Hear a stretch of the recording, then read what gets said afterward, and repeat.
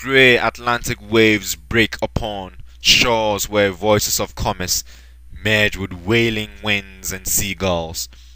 A sleepy morning, already busy with bargains between fishermen, fish sellers, and throngs that come early to avoid middleman business in the form of cutthroat market prices.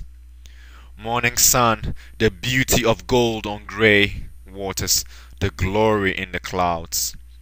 Wet feet, made so by foamy waves, as crabs run to and from holes, sealed, opened, and sealed again, on endless shore, dwelt upon by stubborn grass, coconut trees, ancient shipwrecks, with items the sea spits at high tide. Canoes on the sea, men with nets, hunting on water for scaly prey, while luckier ones conduct brisk business on shore amidst din of a roused city. Busy beach road, curious folk scorn smell of fresh fish, even worse, the sight of entrails as knife falls on hapless fish, held by hands so greasy with blood enough to scare a man.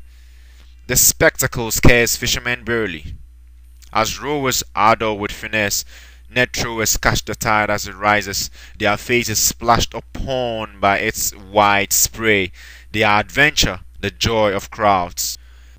Some to watch canoes, others waves that batter do not swim poles. Ah, on the child's face, swimmers on constant watch for undercurrents, the mass of water, power to break necks. Adolescents watch their fathers with pride as they pull us cool with their nets.